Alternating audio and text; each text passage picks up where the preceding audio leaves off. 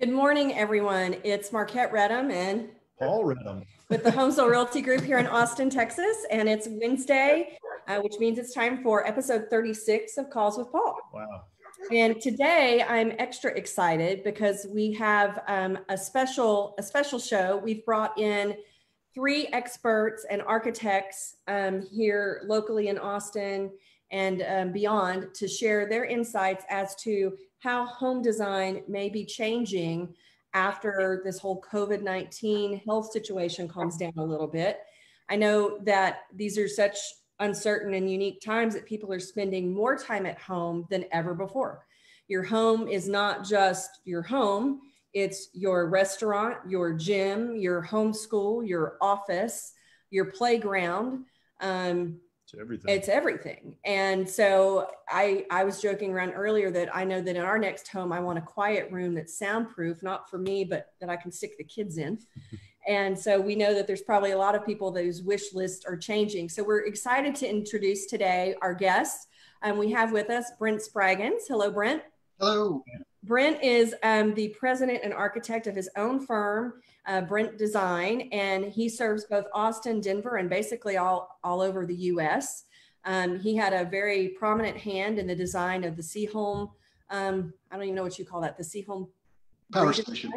Yeah. And has been involved for over 30 years now in doing master planning, urban planning on small scale and big scale.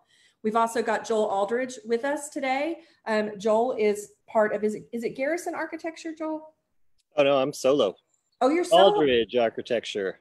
Nice. Very cool. I didn't realize that. Okay, yep. Awesome. Well, I've known Joel for many, many years, and back in the day where you were doing carpentry and then came on and did, that sort of blossomed into design and then into architecture. And he has worked at several well-known Austin firms before going out on his own, including, was it Tim Cuppett? Yep. Yeah, very cool. So we're excited to have Joel. And last but not least, we've got Dave Birt with Furman Keil here in Austin. And y'all have all kind of done different things. I know that Furman and Keil has done a lot of residential, but also restaurant and commercial work, which I think is interesting to hear about, that perspective, as well as kind of how our worlds may look a little bit different going forward. So thank you all for being here. Thank you. Thank you. Thank you. Just a little bit of housekeeping. Some people are starting to show up on on my Facebook page. If you guys will navigate to the Homesville page, you can see the entire performance. You're going to miss out on the real rock stars of the show if you stay on that channel. Very cool. Great. So let's dive in and talk a little bit about this. Starting with you, Brent. What do you think is going to be at the top of people's home design list when they come out of sheltering in place? Based on what the people I've talked to, I really think the home office is going to be a big topic, and it seems to stem from comfort primarily. A lot of people are sitting at their dining room tables or sitting at their kitchen counters. They're in, ergonomically, they're in a bad situation. They, like you said, they don't always have a quiet space to work. If you've got kids at home, they may not have a place to do homework or a place where they can concentrate. So I really think that there'll be a focus on the home office, how we can work from home. I've been working from home for 7 years, so this is not that different for me, honestly. That looks pretty good back there. Is that your home office? This is my home office, yes. I'm liking it. So that's the thing. It's making a place that you feel comfortable in and that you can work from, and that feels separate to a certain degree, I think is going to be important. That's what's been great for my wife Sharon and I. We both work from home. We both have offices that are full-time offices, so we can get away from the office even at home. That's nice. What about you, Dave? What are you seeing? I agree with the comment about home offices. I think that was already a trend in most of the residences that we design.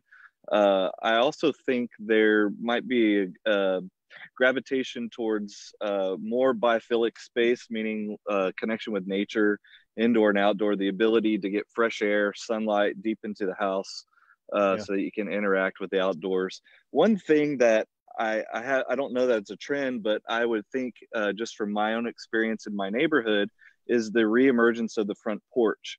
I think as as this situation has proved, the loss of social interaction in close proximity with someone really it makes you feel like you want to connect with your neighbors more in a way that you hadn't before. And so at least in my neighborhood, everybody's out walking around, they're in their front yards, talking to one another. So I think front yard porches or spaces might see a resurgence. That's great. Well, I want to dig into that more in a little while about the outdoor spaces and kind of what that might look like. Joel, what about you? What's jumping out as an overview in terms of what you're seeing people are interested in or what you think might be coming? Yeah, I agree with both of those. I think to kind of encapsulate all that, that spatial diversity is going to be a real kind of architectural challenge. Whether you're, I office out of my laundry room right now, so it's kind of, which is why I'm outside. It's not a pretty place to look at, but it serves two purposes, and I think so. Yeah, I think the challenge is going to be, how do you make one space work for two different kind of program ideas? So a laundry room / office, or maybe you have some sort of built-in cabinetry that doubles as a workstation that's also part of your, wardrobe in your bedroom or something. I think the challenge is going to be kind of pushing spaces to be more than just a single serving.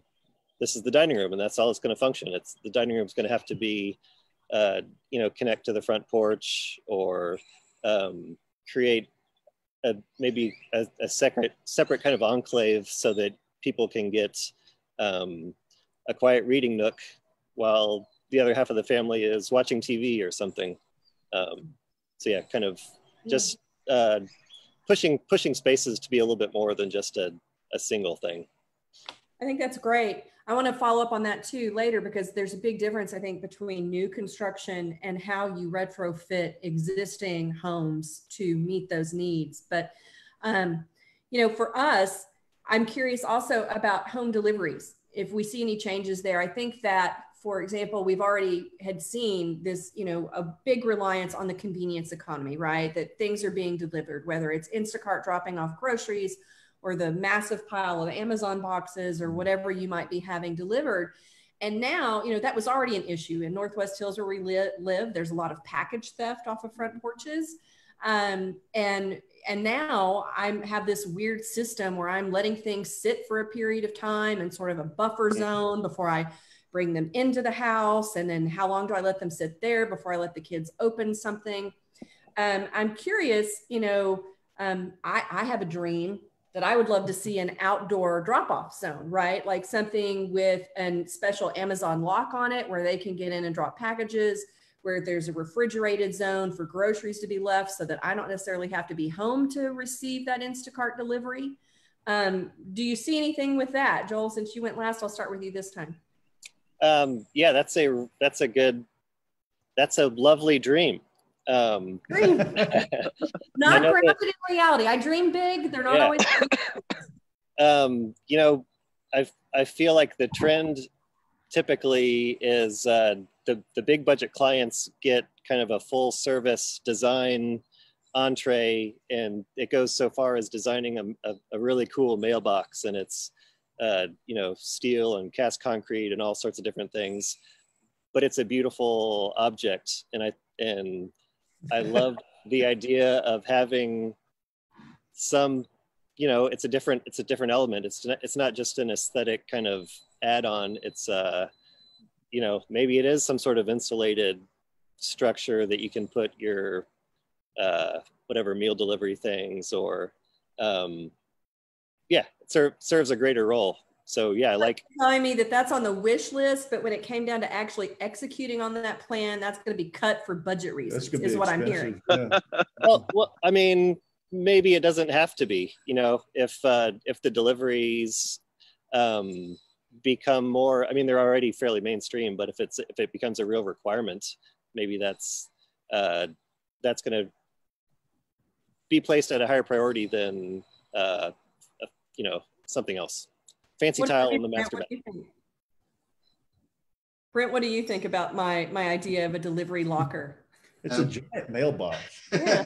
Well, you know, I think it ties into two things. One, what David was talking about front porches, you know, those become more important. You know, it's been multifunctional as well. And in Denver, we have the same issue with the porch pirates. And a neighbor of mine basically took a wooden trunk and put it on his front porch. And then there's a combination lock that sits on top of it.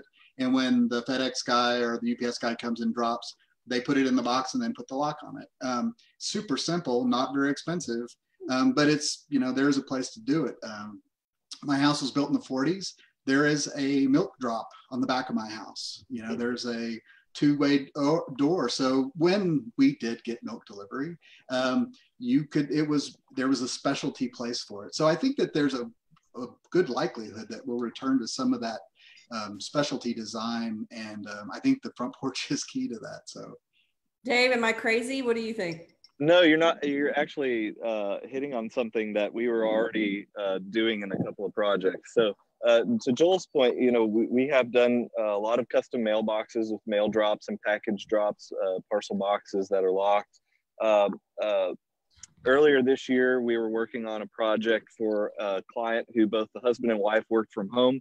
They have a significant operation, and one of their programmatic requirements for their new home was a shipping and receiving room.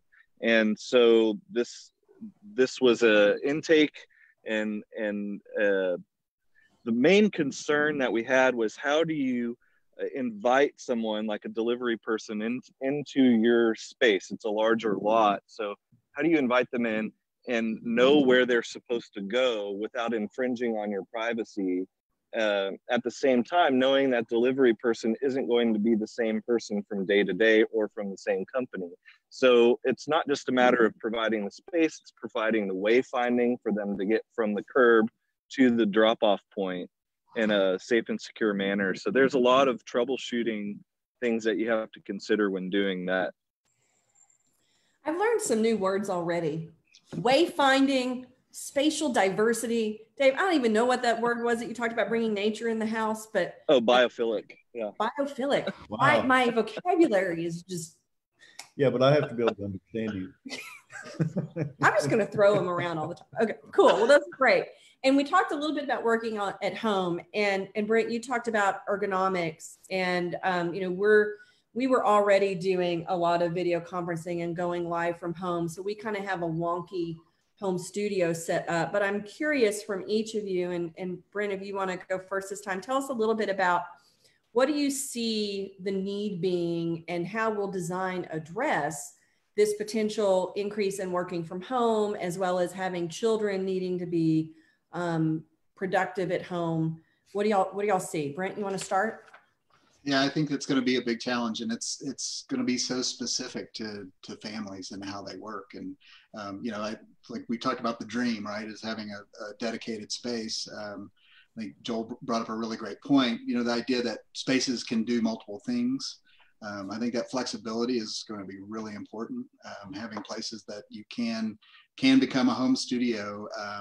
I think technologically, everyone's getting a crash course right now. I think it'll be really interesting to see once we kind of get back together, does this continue, or what form does it take? But as far as the home goes, I think a lot of it is just going to be, it's going to be a concentration on how we work and how we do find privacy. And if you can work outside, I mean, we both live in cities that have great outdoor cultures, and we spend a tremendous amount of time outside. So are there ways to work outside? So I think accommodating that is going to be a wonderful thing. That's great. Dave, what about you? What do you see in terms of the home offices? Yeah, I think people are realizing that they don't need as much infrastructure as they used to. So we have smaller devices, we have quicker connectivity, we have the ability to not have to print everything. So there's just a lot of things that we don't need that we used to. And I think it took an event like this to get a lot of people over the hump of knowing that they don't have to be in an office. I think for architects in particular, who are used to working in a studio environment, it's really difficult to get over the hump as far as knowing that you're not going to be able to just show a sketch to somebody. So I know for us, it's been difficult to make that transition to working from home. But if it's possible for us, I think it's possible for anybody. I think the double use of spaces, say like your guest room is an office as well, or it has a built-in desk, has a Murphy bed in it. I think those are critical. I think also maybe having a space that's actually a destination space instead of just another room in your house might be an option. So let's say you had someone in your family who got sick, you need to isolate them. How do you do that effectively? And maybe that is playing into the argument of having a separate structure, an ADU or something, a smaller office that's separate, that you actually have to leave an enclosed space to go to. And for a daily use, say you're using that as your home office, it gives you the sense of disconnecting your work life from your personal life, which I think is really critical. I think we're going to see a lot of people being challenged with the ability to separate that work-life ratio. Interesting. Joel, what about you? Anything different?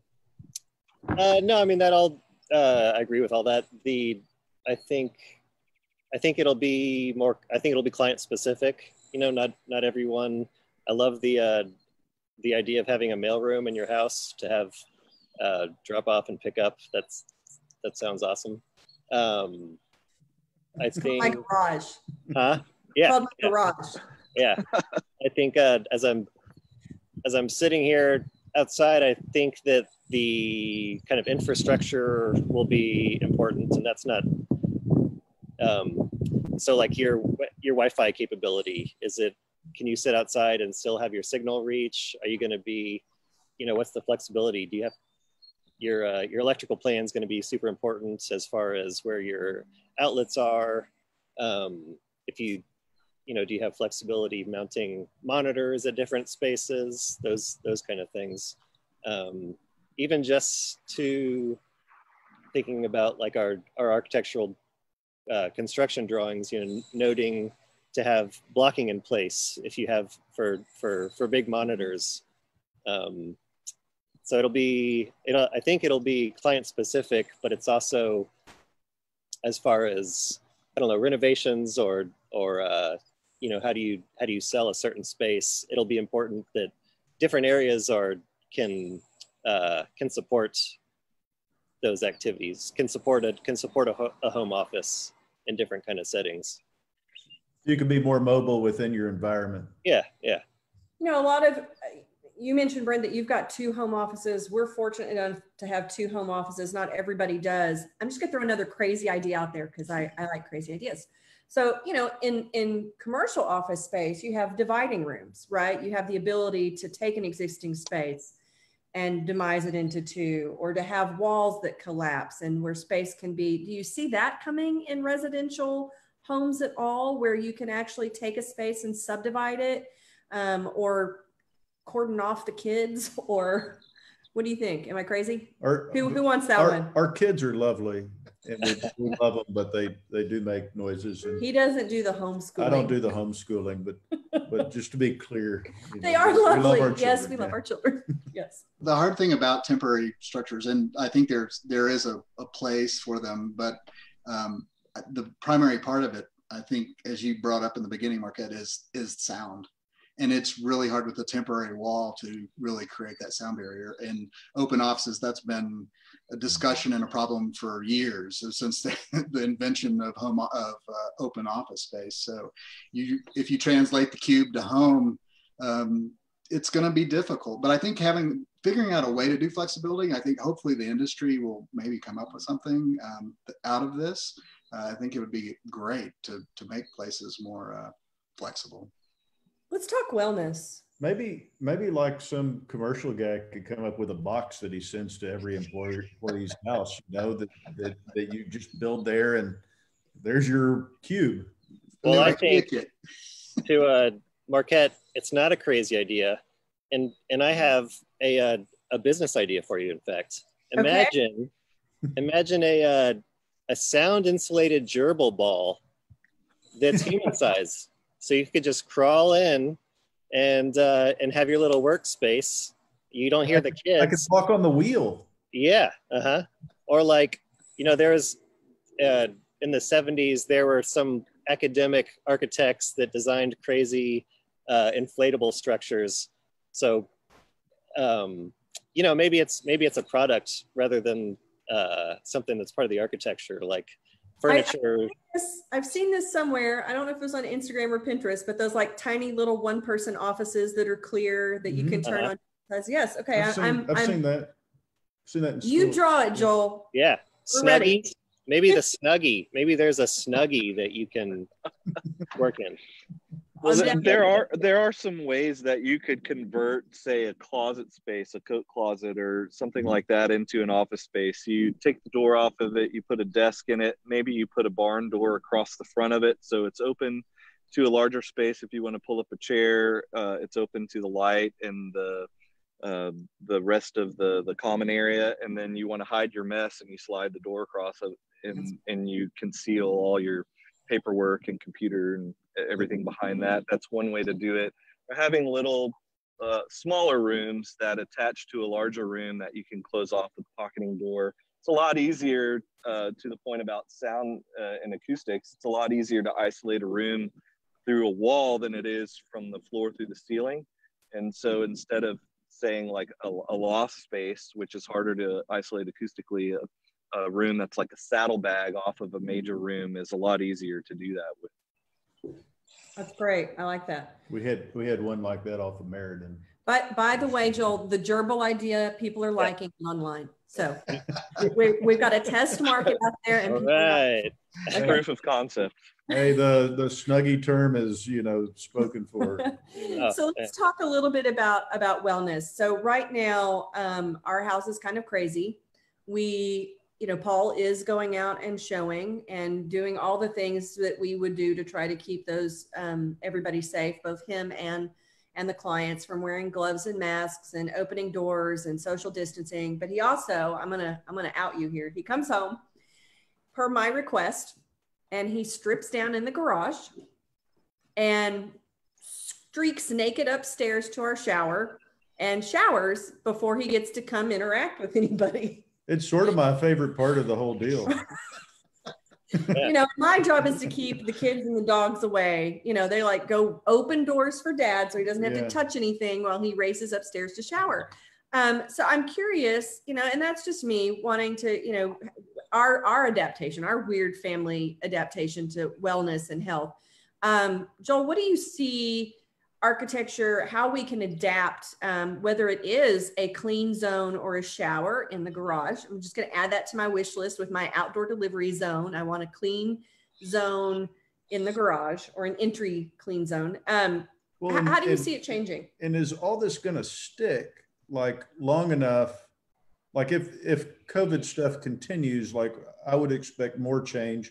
If people feel optimistic that nothing's going to, we'll go back to normal or whatever, less change, like I'd be interested also in like what you guys are hearing in that department from your clients. So yeah, I guess number one, I think that laundry and mudroom, kind of the entry mudroom area has become more important in the past, several years. And, they can become pretty elaborate, and they can connect to pantries and have different kind of adjacencies that work out for the client. I could see that developing into, like you guys have. It's a clean room, shower area / mudroom entry, and then that dog washing station in the laundry room, mudroom is going to be retrofitted to your new biohazard zone. Yeah. So yeah, you wonder how long different trends are going to survive. Maybe this is how laundry, mudroom, entry areas, prolong their viability as it becomes a cleaning area. you know. And maybe it could have package drop off too. Yeah, Dave, what do you think? Yep. What do you see in terms of wellness and health? I think in the early 1900s, the powder room was an introduction as a response to the Spanish flu, and the powder room was located by the front door, so that your guests would come in, they would wash up in the powder room. We've seen the powder room grow into other things or disappear from homes, and they're an added cost, so that's understandable. But I think having say a mud laundry room, cleaning room, as Joel suggested, they're already prominent, but being close to the homeowner's daily entrance. I know most homeowners don't come through their front door, they come through a garage area. And then having a wash area, a powder room in the vestibule to the front door, close to the front entry. I also think in bedrooms, we have a lot of Jack and Jill bedrooms. We have hallway shared bathrooms to bedroom suites. And so I think potentially having personal sinks in bedrooms could be another thing, where you might have a shared shower area, but you might have your own toilet and sink. So kind of like a hybrid Jack and Jill bathroom for each individual bedroom would be something that would be interesting. What about you, Brent, in terms of not just that, but like air purification, sanitary and safe building materials? What about, I don't know, aromatherapies, touchless and keyless entry? Tell us some other things. If we're dreaming big about what design looks like, what do you see? I think that the two that specifically that you mentioned, I think are the biggest ones. But air purification, I think, is number one. I think you're going to see it in more systems. My parents just retrofitted their AC unit and just added air purification to their AC unit. And I think we're going to see it in the market, even in builder homes. It's going to become a standard. I think that, we were on our way, like a lot of things, a lot of the technologies were on their way. And I think this will accelerate, keyless entry, the idea of integrated systems in houses, I think will become more commonplace. Those are relatively easy now with wireless technology to retrofit into existing homes. So I think that this will, if anything, it will boost technology that we were already starting to see and bring it into the mainstream. In terms of building materials, I know that some countertops are supposed to have the ability to be more microbial resistant and that kind of thing. Do y'all see any shifts in the building materials? Was that on the cusp? And do we think that more money is going to be directed to that kind of stuff in the future? Whoever wants that. Yeah, I would suggest that you kind of posed a question earlier about do we see houses becoming larger again? Or smaller. Maybe we're posed to talk about that question, but I would encourage people to consider not necessarily building larger square footage, but spending more of their dollar in these systems. Building materials that are longer lasting, that are healthier for indoor air quality. I think, you're already spending 30% of your life sleeping in your bedroom, and the air that you breathe in that is critical to your health and well-being. Spending a larger amount of time inside, that becomes even more critical. So, in Texas, as we're building closed home system, building technology is really important. So, home air purification, dehumidification, building materials that don't have formaldehydes or other VOCs. Those are all really critical. I think we like to specify, all of us would probably specify materials that are what they are. They're not a material that's posing to be something else, like a vinyl floor that looks like wood. You just use wood. I think there's an honesty and materiality that people need to stick to, because that's known to be the best. Well, Joel, what about? I love that term. I know, I just wrote it down. Honesty, materiality. Yeah. I'm telling you, I'm going to talk like a completely different person after this. Well, I love it. I guess that's okay. I'm going to pose as an architect. I do have, keep going, but I do want to bring it back to like kind of just, Yeah. Brent, Whatever. like talking about communities in general, like, and then this front porch thing. Well, I'm not ready to go there. Okay. I'm not ready to go to front Okay, porches. but that's a teaser. But that's a teaser. So talk about, what about solar power? What about water filtration? What about the ability to be less dependent on services provided by your government? Joel, what do you think? Going I mean, off grid, say it again. maybe going off grid, or being able to, to be where you don't, a Self-sustaining. little bit more self-sustaining. Yeah. I mean, it would be great if this was a motivation for people to be more sustainable. That's always, that's the direction I think our profession and industry is trying to move towards. I guess my first thought was like, it's kind of like the toilet paper disappearance. How do you have to connect these things, how does I guess as your systems require more energy, that's going to imply that your costs are going to go up, and how do you pay for those costs? So you need, solar or some other alternative systems. Yeah. But yeah, it'd be great if this was a motivator for people. Very cool. Anything else on the wellness or health front that y'all think will come out of this?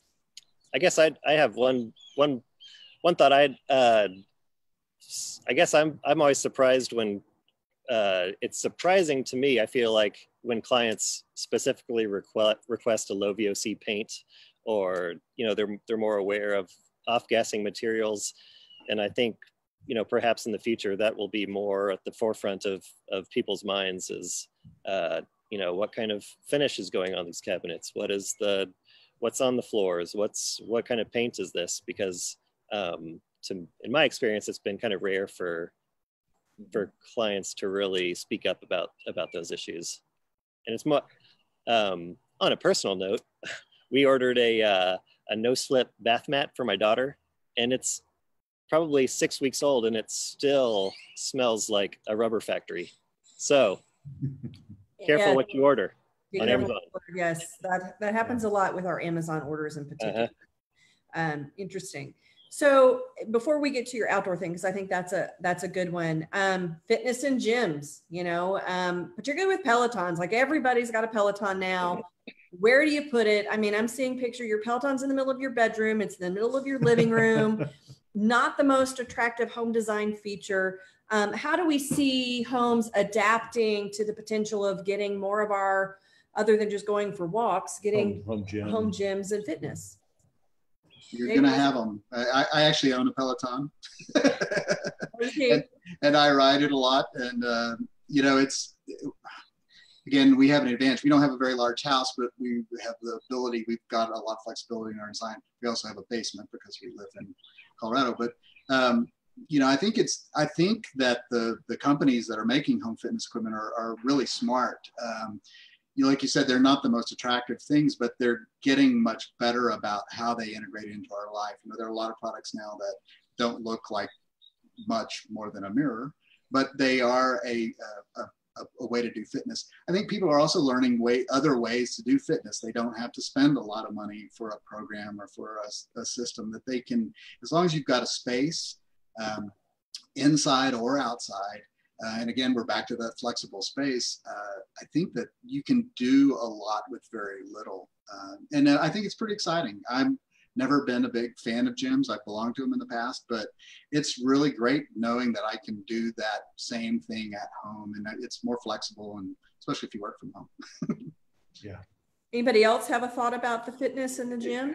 Yeah, I think, we were already seeing that happen. I think every single project that we have in our office right now has a gym, a home gym space in it. And in fact, one that was just an addition of a home gym specifically. I think there's also something that we've seen recently with golf simulators. We've done 2 or 3 here in the last year. We're working on one right now. And these are pretty interesting rooms because it allows the person to feel like they're getting out, they're doing an activity. But these simulators also function for other sports. So you could do basketball, football, lacrosse. They have dodgeball for kids, you know, so I could see spaces where people put these in, and that's just another way to have this interactive experience while getting exercise. It's just like a giant Wii room. It's like a big screen, say 11 foot wide, 9 foot tall, that it has trackers on the ceiling and in the floor, infrared sensors, and it tracks motion and movement, direction, and so you throw an object through it, and it will determine its trajectory and then display that on the screen, so that it becomes a really interactive experience. Wow. Wow. Wow. So it's really a real world simulation. Yeah, absolutely. Really not the kind of group we normally hang out with, or those people that have golf simulators in their house. That's honesty in athletics. We need to. Joel, what about you in terms of fitness, home fitness? Yeah, I mean, I guess that it's still as I am young in my career, it's still a luxury for me to have a client that needs a home gym. So I guess that's why I'm so heavy on the flexible spaces, because you pull something out from underneath the bed and you do your exercise, or you have a patio that you can do yoga on, something like that. So or maybe some outdoor athletic stuff, sure. That would be far less expensive. Yeah, maybe climbing walls will be more the hot item. Yeah, it doesn't have to cost a lot of money. Yeah, that's right. I think this touches on urban planning and neighborhood development, because again, as we've seen previous pandemics that happened over the last couple of centuries, that's when we got wider boulevards. That's when we got parks and plazas, and we've kind of gone away from that a lot. And I think in master plan communities, neighborhood cities, we will probably see a reemergence of wider boulevards, wider walking spaces, more parks, things where people can share those spaces but still remain kind of in a distance from each other. So I think that's going to, already you can see a need in our neighborhoods for more of that. Well, and Brent, this was something I know that you're very passionate about, sort of the urban design and the planning, and how communities will evolve in terms of their design. I think that's a great jumping off point. What else are you seeing in that regard? There is a dedication to open space and connectivity. I think if there is any silver lining, it's the idea that people are realizing how important that connection is to each other. And even if it is from a distance, the idea of the front porch, the idea of the parade of people down your street. I live half a block from a park, a large park, and it is typically on Saturdays and Sundays, it's a constant parade of strollers and kids and dogs. And now it's every day. And it's really interesting. Even people are working from home. You see a surge at about 4 o'clock when people are finishing their day. So I think providing that, really looking at how communities develop, how services are local, cities that were developed at the turn of the century have more neighborhood zones that they work around. So you have services that are close to your house that you can walk to or bike to. Cities that have developed slower don't necessarily have that connectivity. So I think that's huge. So I think we will see more of these open spaces will become more generous. They'll be more frequent. They'll be more varied. We try the projects I've worked on, we try to look at all scales, everything that can accommodate, 3 people to 100 people. It's a lot about variety. So I think that I hope that some of the trends that we've tried to talk about as it relates to urban design will become part of just our common dialogue, this idea of connectivity. I think finally, urban designers, we have an opportunity to do what we've been talking about for 40 years. So I'm pretty excited about that. Do you see more alleyways happening to accommodate the front porch? I live on an alley. I love to design communities with alleys. I think they have a lot of great impact. In fact, right now we have alley happy hours where you can sit in your own garage and talk across the alley to your neighbors. It's been driven by cost so much. I'm a big fan, but the idea that, you know, they sell houses on front foot, you know, the frontage along a street, and the cost of infrastructure has driven that away from alleys. We are seeing a lot more in infill and in smaller projects, and that's reassuring. Also, the idea that the whole front of your house is not a garage, I think, gives you a chance to have a front porch and have that. I can see where that'd be hard to monetize, just like a park, you know, like in the balancing act of do we have a little bit more parkland or do we spend the money on alleyways for developers? Has to be a difficult thing to balance. Well, and you've wanted to talk about the outdoor spaces that kind of keeps coming up from all of you. Joel, we've talked about front porches and being a way to connect to the community. And do you see any changes also to our back spaces, your private spaces? What are you seeing there? Well, Paul totally mind linked you. I was hoping that you would bring up the alleys because I think the repercussions on this community scale have a lot of really positive potential, and I love riding my bike down the alleys, and it's just there's a different scale that's kind of, you know, if you've been able to visit like medieval cities in Europe, the scale, you know, it's contained, and it's such a different space. The proportions are different. And unfortunately, most of ours are just for trash, you know, pick up and drop off. But what if that becomes a more of a amenity that, you know, what if the city can have a beautify our alleys kind of budget, and alleys become more, I love the alley happy hour, you know, these kind of, how can we reuse these spaces or make them more comfortable or accommodating? I think is really exciting. I know that the UT School of Architecture had an alley project several years ago that it's on my list of things to look into. But I'm curious where if that ever went anywhere, or if there were any kind of if anything happened with that. Yeah, so, yeah. I think over at Mueller I think that'd be a huge it's going on pretty well, but I don't see it at a lot of other places. I imagine it's for cost and for, you know, developers to, you know, they're doing it for profit, and that's totally acceptable and expected. But, you know, figuring out how to. Well, I've heard y'all talk a little bit about not just the alleyways, but like making sure that your outdoor spaces have good Wi-Fi connection. I know we're spending a lot of time, at least while the weather is still not scorching in Austin, on our back deck. Anytime I can get the kids out of the house and active, you know, we've done broadcasts from there. We're eating and drinking outside, a lot of drinking. Water.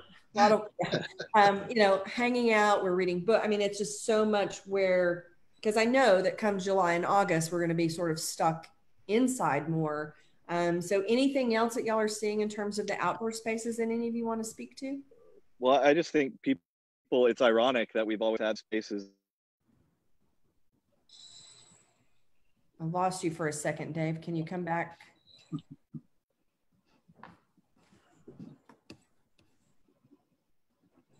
Dave, we lost you. Are you still with us? Come in, Will Robinson. Yeah, I'm here. But hopefully he'll come back in a second. Brent, either you or Joel, y'all want to speak to that before we get Dave back on? I think shade is, you know, that's especially in Austin, you know, I think that's going to be a big focus.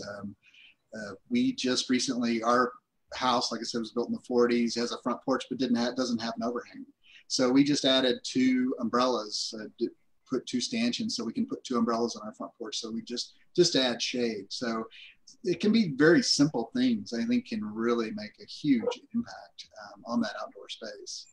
You know, one of our guests that's watching has talked about how they had a budget in place that they were going to do a backyard patio, but now they're reallocating that money and they're going to be doing a new front porch. Of course, this is in Minnesota, so the weather's a little bit different up there, you know, but just kind of shifting those priorities. I think shade and landscaping, how does landscape play into that? Do y'all see any changes in landscaping? Can you text Dave and tell me about that? Yeah, I mean, I agree with that. The creating shade, maybe if we're spending more time outdoors, which I think we should, you know, privacy hedges to create these outdoor spaces are going to be more important. I think also planning for your outdoor structures or porches or trellises, misting systems for evaporative cooling are super helpful, but you want to make sure that you're directing it properly, or that your materials aren't going to rot away, you know, after 2 years of use. Spoken like a true Austinite who needs to be able to be outside when it's 100 something. That's right. Yeah. And, you know, fans, whether it's, I'm doing a porch right now that with a wall mounted, just kind of fan. So just kind of planning for air movements and comfort is important. You know, it's funny, we have a porch, but our house is pushed back from the front sidewalk a lot. And one of the things we've done, and it's been enjoyable to us, is that we now have chairs move forward much closer to the sidewalk. And one of our best things is to just sit on in the front chairs and just talk to people as they're walking by. Those spontaneous impromptu conversations. Dave lost his outdoor connection. If you want me to text him with my watch, I have to use my voice. Hey Dave, we lost you. Come on in, baby. Anyway, that's been one of the greatest things for us. We've also, you know, we see sort of an alleyway thing, and that like people are getting creative. You know, we're using our sidewalk as a dividing line. And last Friday we had a family, because our kids are really kind of missing the socialization, and we had a family come over and they brought their own pizza and their drinks, and they stayed on one side of the yard and we stayed on the other side of the yard, and the kids knew they could not cross the sidewalk. And, you know, those kinds of things. But at the same time, you know, we also have this public zone of our yard, but we also have some private pockets where everything that we're doing is not necessarily visible. So I think that's really interesting to find this.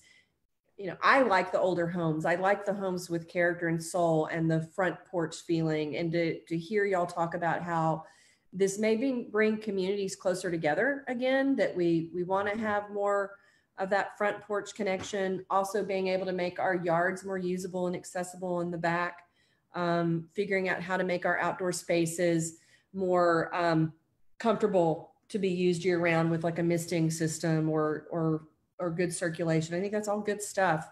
Anything else that y'all want to speak to? I don't know if Dave's going to be able to rejoin us. Your story, Marquette, that is such a kind of bittersweet. You know, we're somehow we're going to be resourceful and we'll triumph over this difficult situation that we've been put in. I think, yeah, we have to be resourceful and look out for each other, and I don't know, do the best we can. It's hard. I mean, with the kids, for example, you know, I'm sitting there and thinking, okay, what do we do? What do I give them to do to interact with each other that doesn't involve physical activity, you know, touching? So they did Mad Libs. They asked each other questions with the Magic 8 Ball. You know, like you're like, what can we do to engage them in a way, you know, that is you know, different, that doesn't involve physical activity. This is where the jiggle wheel comes into play. Yeah. We did storytelling. That was we did. We did round robin storytelling. I mean, it's just to get creative.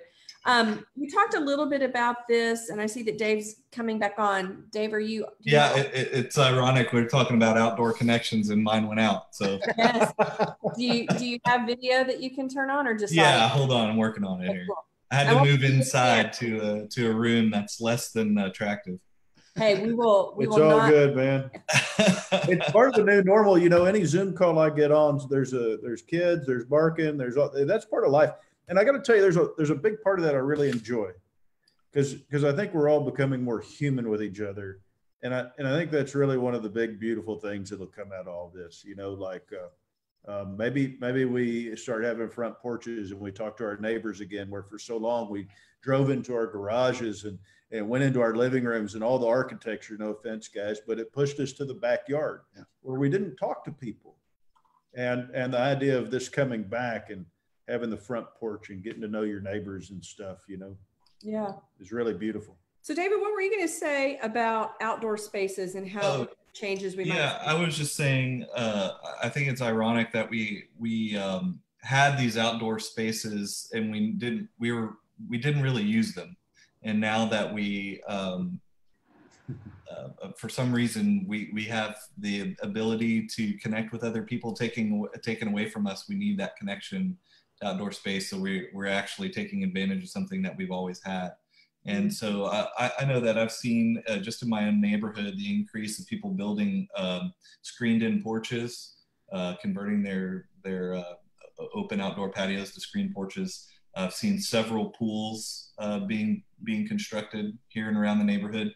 And talking to neighbors, it was because of this. They were stuck at home. Our neighborhood pools closed, so you know the temperatures are rising. People are getting outside. They need a place to cool down. So I think you'll see a lot of people spend more money in outdoor infrastructure to be able to spend time outside. I'm curious about the new versus existing. We touched on that very briefly, but I mean, I think when we're building from scratch, it's very easy to come up. Well, I shouldn't say very easy, but I think you have more flex. You know, it's easier to come up with these flexible spaces and these wish lists. If you're remodeling a bungalow in Hyde Park, and you don't want to lose that charm and character that those homes have, where you want to stay within the style of a ranch style home in Northwest Hills, how do you address these challenges of taking existing spaces and yet somehow modernizing them and making them flexible for modern living? That's a good question. I think as far as the aesthetic, in terms of an addition, I think sometimes, and this is controversial, I suppose, sometimes it's beneficial to ignore the existing context and make something that is either kind of anonymous and disappears, or is a statement that's completely different from your existing bungalow. It's probably really client driven, right? Like yeah, of course. Yeah, for sure. Yeah. And I think, you know, personally, I don't think there's a right or wrong way to go about to develop a project. But being open to those possibilities is important. And as far as the existing utilities and structure and construction of, for example, a Hyde Park bungalow, that's going to be a lot of discussions and coordination with the builder on, making sure that your ducts are installed properly and your insulation is done properly. And I think it's often difficult for a young architect such as myself to follow through in construction administration, just because our client's budget's relatively small. So perhaps this would be an opportunity to say, look, I need to follow through this project and coordinate with the builder and make sure that everything goes as I've drawn, so that there aren't any shortcuts taken along the way, and that this is a properly functioning, final construction. It's great. Do Brent, you or Dave want to weigh in on that too? I think I've seen a lot of, and I know this happens in Austin too, but pop tops that can still respect the character and the scale of the original home. Some of them are done better than others, but I think that there is a way to maintain that character. I think the most critical thing is maintaining scale somehow. Even if you do take a more contemporary look at a home, it still needs to respond in scale, context, to materials, to its surroundings, I think, and the environment. But I think one of the challenges is just, especially in the bungalows, the rooms are smaller. The homes are framed so that all the walls are structural. So if there are ways that you can simplify the layout in an existing home, sometimes it takes some structural gymnastics in the attic and some other things, but to be able to create those flexible spaces like what Joel was talking about earlier so that they can be multifunctional. I really like, someone talked a little bit about having an accessory space. I wouldn't even call it an ADU, but basically a space in the back of the home that could be totally separate, that could be flexible and serve lots of needs, whether it's for home office, gym, place to send the kids. So, and that doesn't really impact you. You can still maintain the character of the home and keep that and do something completely modern as far as structure and systems and all that. I think there are a lot of great options there. Very cool. Well, I want to ask, I want to touch on commercial stuff a little bit, but just before I do, we were on the wave. Austin was on the wave of trying to adopt the new land development code. Thank you. I was losing my words there. And we were definitely looking at a push towards greater density and these different zones.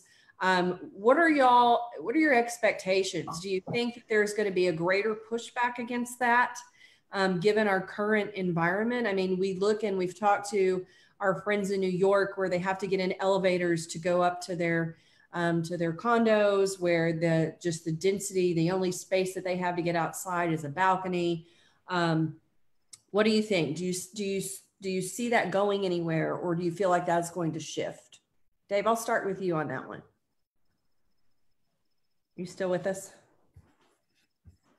Sorry, I think there's a movement, going to be away from touching surfaces and density. I have a friend that lives in Manhattan that has gotten out of there as fast as they could back here to Austin and is wanting to build a home here. I think people are looking for more space, so I see it not being an incredible density like you would find in Manhattan or Tokyo or a place like that. I think the density that we have is pretty good, even when you're talking about the increased density of ADUs and what the city wants. That's still more space than what is something that's compromising as far as proximity is concerned. So I think affordability trumps density in a lot of ways until you get to like micro density, and then you're going to start to run into problems. So I think avoiding things like elevators and elevator buttons and doorknobs and things like that. I think you're already seeing a trend towards people prototyping modifications to door handles so that you don't have to touch them with your hands. So you're using your elbows or some other part of your arm. So I think there's going to be a lot of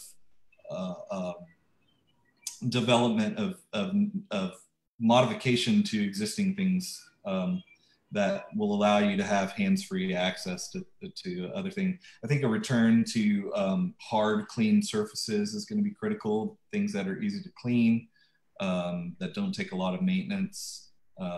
You'll see that as opposed to ornate decorations, things that take a while to clean, that collect a lot of dust, and you saw that with modernism in the beginning of the 19th century, or the 1900s, the beginning of the 20th century. You saw clean surfaces, clean materials, hard surfaces. A lot of people thought that was cold, but a lot of it was utilitarian, and that's why hospitals are the way they are. And I think you'll see a little bit of that sterilization might trickle back into the everyday life. Interesting.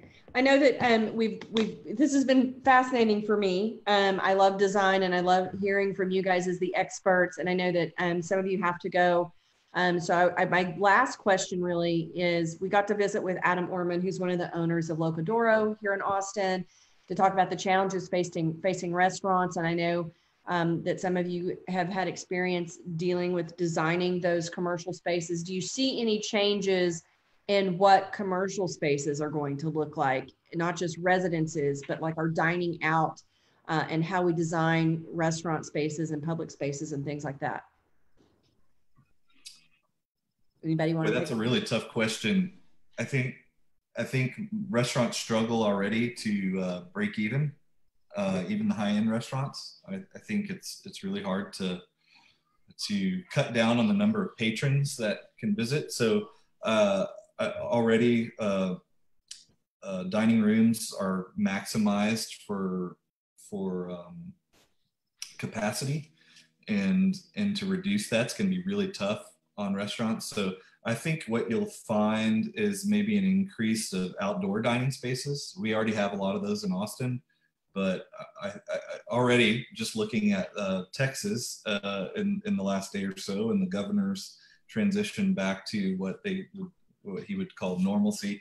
Dining rooms are 25% capacity, but outdoor dining rooms are not limited to that. They're limited to the 6 foot distancing. And so I think outdoor dining areas are going to be critical to restaurants moving forward.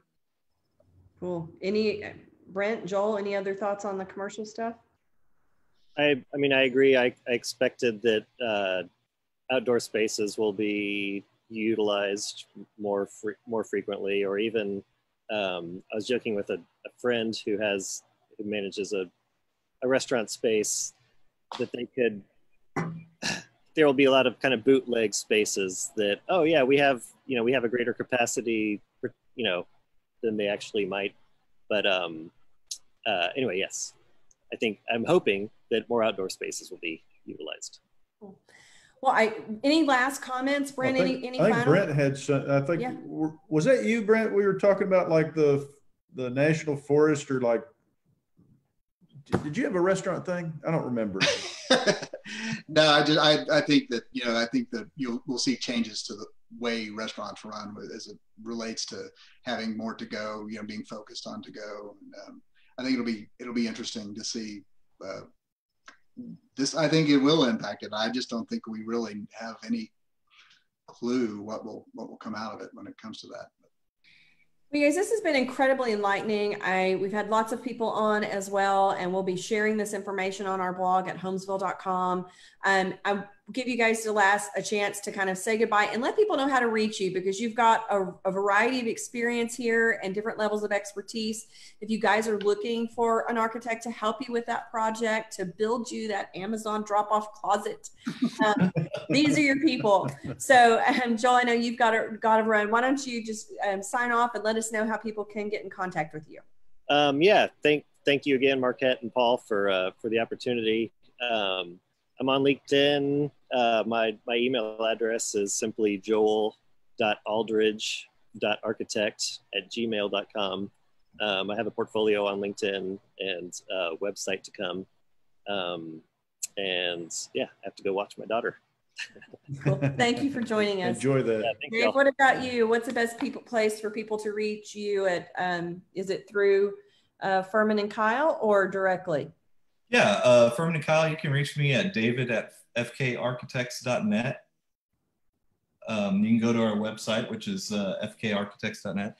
And, we specialize in high-end residential architecture. We do restaurants and other commercial spaces, but I would say 90% of our work is residential work. We do everything from remodels, additions, to the designing mailboxes and other finer things of your houses. Awesome. We'd be happy to help anybody or talk to anybody about whatever project they have in mind. Thank you. And Brent, what about you? I know that you're kind of straddling both Denver and Austin. Tell us what's the best place for people to reach you. They can find me on LinkedIn, just under my name, Brent Spraggins, or they can find Brent Design on LinkedIn, or on Instagram, it's Brent_design. And I don't have a website, but I typically work as a consultant. So I work with developers and design professionals to help them kind of realize vision and make great places. And so that's where I am. You guys, thank you very much. Paul, any last thoughts for this group of experts about? No, I'm just so excited you guys took time to spend with us. All of you guys are really top notch, and I couldn't afford to pay the hourly rate of what we've eaten up here today. So I really appreciate your contribution, and you guys know how I feel about you. My pleasure. Thanks for having us. Thanks for tuning in, and we'll see you next week on Wednesday with Calls with Paul. Thanks, guys. See ya.